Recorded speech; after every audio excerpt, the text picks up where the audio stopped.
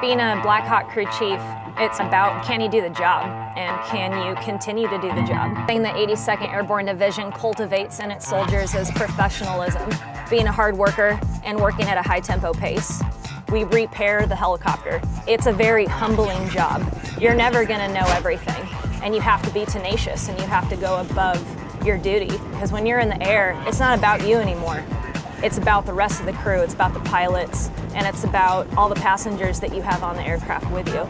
We man the 240 hotel, and we have one on each side.